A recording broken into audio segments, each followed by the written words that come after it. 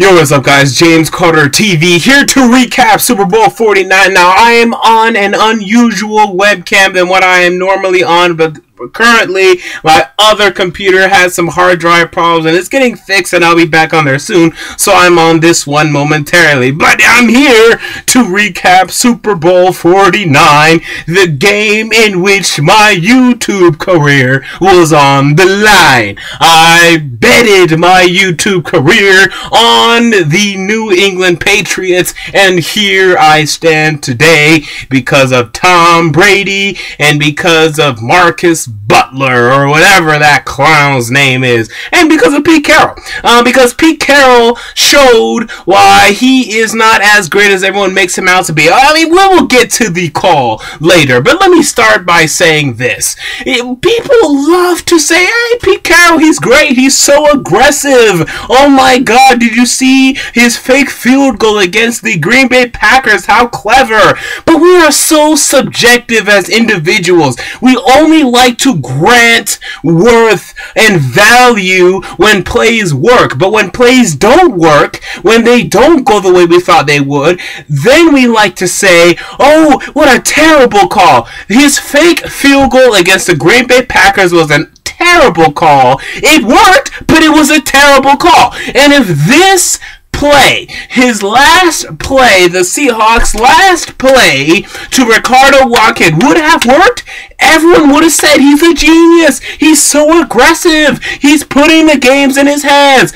But whatever. I'll get to more of that later. Let's go chronologically for this one. We started off Super Bowl 49 with both teams trading punts. I mean, they would get some first downs, the Patriots would, and the Seahawks couldn't move the football at all. And it goes to show, man, the Seahawks offense, this has been true all season, is very inconsistent. They cannot consistently move the football. They only move it in spurts, in big plays. The Patriots got the first touchdown of the day. It was to Brandon LaFell, Tom Brady to Brandon LaFell. And I forgot to mention before that, on the first drive, or the second drive of the game, for the Patriots, Tom Brady went down through an interception. Okay, it was a terrible interception, but who cares? He won the game. So Brandon LaFell gets a touchdown. Patriots 7-0. Okay, great. Now the Seahawks turn, and they eventually go down and they get a touchdown themselves, and due in large part to Chris Matthews. I mean, this is a guy that came out of nowhere. He's 6'5", so he just jumps up and catches these deep balls from Russell Wilson. And God knows there's only two things that Russell Wilson does well, and that's buy time and run out of the pocket and run for some yards and throw the deep ball. That's it, people. That's it. I'm sorry. That's all this guy does. He's a game manager. He has two skills, and they are what I just said to you. He throws the deep ball very well. He's great, and he runs the ball well, and he runs around well. But that's it. Now, everything else, he is average or proficient or below average at the quarterback position, but I digress.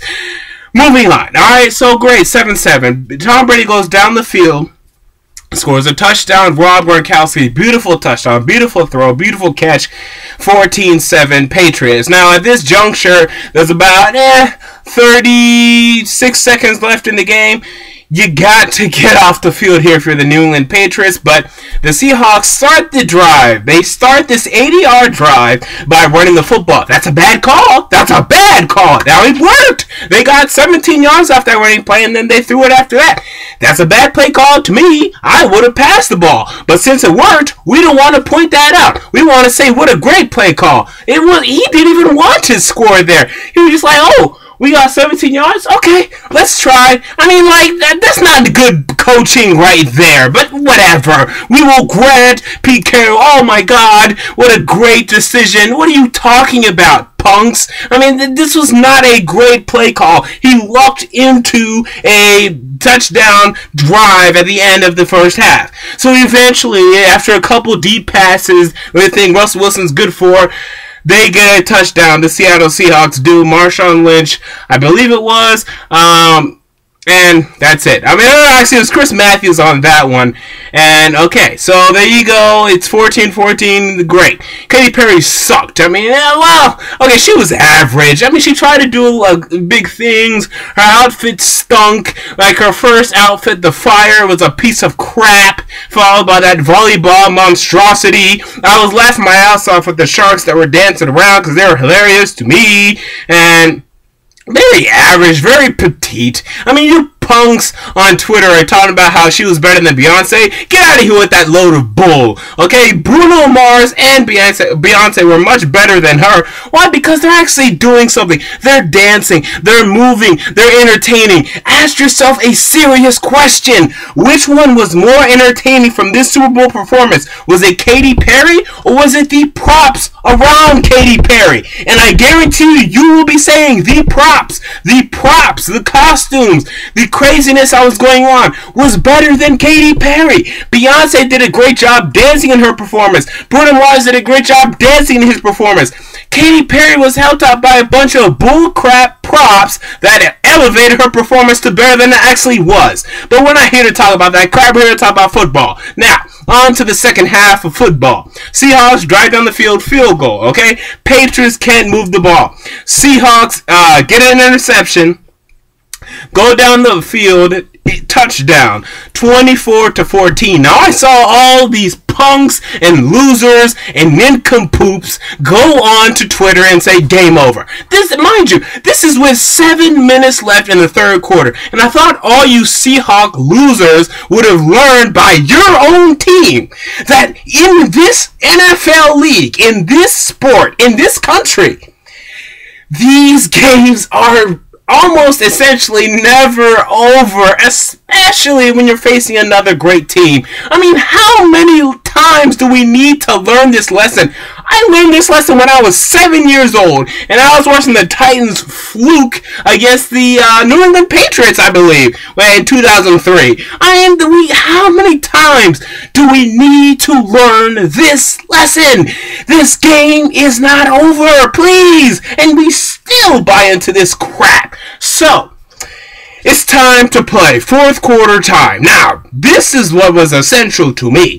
The Seahawks did not move the ball after their touchdown in the third quarter until their final drive. The Patriots defense got huge stops. Now, they didn't get a turnover until the last part of the game, too. They got stops. They stopped the Seahawks from advancing and progressing the football down the field. And Tom Brady had plenty of opportunities. I think he had in total 5 opportunities, but he only needed to convert on 2, and he did eventually. Start of the fourth quarter, or actually like 12 minutes left in the fourth quarter, Tom Brady begins his first of 2 drives that cemented his legacy as my best quarterback that I've ever seen, and in my opinion, in NFL history. Going down the field, mechanically, surgically, advancing the ball from point to point to point, proving why he is the best, dissecting this Seahawks defense, touchdown after touchdown, 2 huge drives. And we need to keep in mind, this was essentially a road game for the New England Patriots. The crowd was about 80% Seahawks fans, and they were loud. So Tom Brady is essentially on the road, leading his team, dissecting the Seahawks defense that has proven to be dominant throughout the season, and ends up with 28 points. That is incredible. And on the offensive side for the Seattle Seahawks, Russell Wilson's missing passes, and you start to see they're not good enough when they throw the football. They do a bunch of bull. They do a bunch of running backs crap and wide receiver junk. I mean, this is a junk offense that is skated by to this point, and we're finally humiliated on the national stage, to me. So, eventually, though, Patriots score. Touchdown to Julian Edelman. And now we have 2 minutes left in the game. Now, Russell Wilson gets his junk play to Marshawn Lynch. Okay, congratulations. Great. Then they moved the ball a little bit more. Great. Patriots could not get a pass rush. Only sacked Russell Wilson once today. Absolutely absurd. Go all the way down to, they get a miracle play. This guy just throws the ball up and gets lucky. Throws the ball up to Jermaine Kearse, gets a lucky play. And they're down at the 5. And then Marshawn Lynch runs it, gets down to the 1. Now, I thought that, at this juncture, I was really thinking the game was over. And I was yelling at Bill Belichick, call a timeout. And I still, in hindsight, I still think he should have called a timeout there, because if they get in, at least you get the ball back within a minute or 50 seconds left. That's huge. All you need is a field goal if they score a touchdown. But he didn't, and the Seahawks stupidly, foolishly threw the ball to Ricardo Lockett. Was it a bad call? Absolutely. But there's plenty of bad calls that Pete Carroll has gotten away with up to this point, but now that he got it wrong and the result didn't go the way he thought it would, now we want to bash this guy. This guy has been making bad and gutsy calls all year, but because they've been working, we've been letting this guy go. And now, we're going to let this guy go. Russell Wilson is a game manager. This guy only threw 21 passes, people. Tom Brady, the guy on the other sideline, threw 50. Ask yourself who's the game manager here, because I'm telling you, it's not Tom Brady. Russell Wilson is a game manager, and he may not be next year. He may not be the year after that. He may end up being the best quarterback of all time. But at this moment, he is a game manager. In 2002, when Tom Brady was a one-time Super Bowl champion, he was a game manager. And at this moment, Russell Wilson is a game manager. And he couldn't manage the game from behind. So that's it. I'm sorry. Here I am, still on YouTube, and I'm not going anywhere. Patriots, I had them winning 27-23 by 4 points. They won 28-24 by 4 points. Richard Sherman started crying like a little punk. The Seahawks started spikes like a little punks, and come on, get a grip. And good luck getting back to the Super Bowl, because it just doesn't happen. The Packers will be back, the Cardinals will be healthy, and the Lions are coming, the Giants are coming to me, so good luck getting back. You had an opportunity to repeat, first time since 2004, and you didn't do it. Alright, and here I am, James Carter TV, bashing you as always. And it's not because I hate them. I'm just here to be honest. And there's a lot of crap that has been displayed, and I just have to call it out on it. And on the Patriots side, I'm about to say, Tom Brady threw 2 bad passes. But you know what? He had 2 game-winning drives, or 2 big drives to win the game. And we love the Seahawks defense. They run 2 game-winning touchdown drives in the fourth quarter. 14 points in the fourth quarter. That is not a great defense. They did not show up at that moment. So Russell Wilson did not show up in his moment. Pete Carroll did not show up in his moment. And the Seattle defense did not show up in their moments. And that is what defines Super Bowl 49 to me. So there it is. The NFL season has come to a close. I'm sure I'm going to get all kinds of hate in the comments. But at the end of the day, I'm up here, and you're down there. James Carter TV. Until next time, I'm out. Peace.